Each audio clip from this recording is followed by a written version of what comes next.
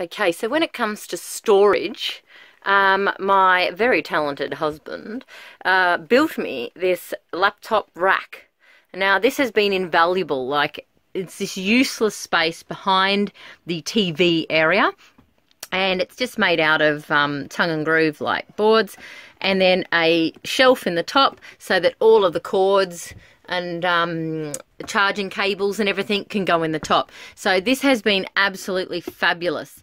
Now, as you can see, in another video I'll cover the coffee machine, but it fits perfectly in that little alcove, beg your pardon, behind the TV.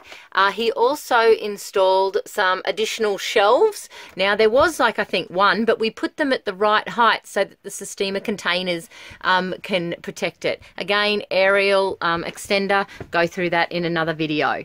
So there we go. Laptop storage, very important. Really great. Takes, you know, it doesn't take any time to make, I know, because I didn't do it. But yeah, really great use of that space, tucked away, nice and protected. So another important part of having a laptop on the road is charging the bloody thing. Now, up until we found this guy, that was a pain in the backside.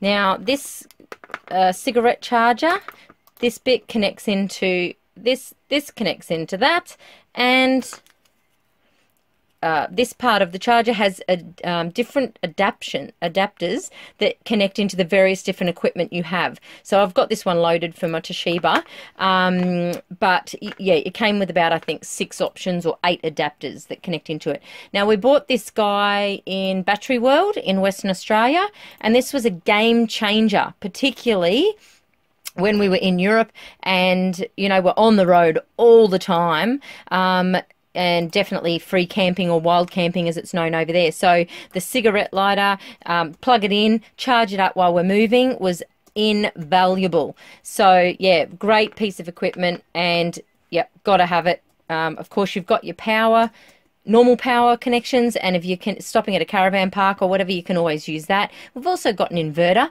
but we very rarely use the inverter because we've got this guy. And look, from memory, this guy was under 60 bucks. So look, anything I would have paid for this guy to make life on the road, charging the laptop easier. Schooling, blogging, work remote, this was an absolute must-have.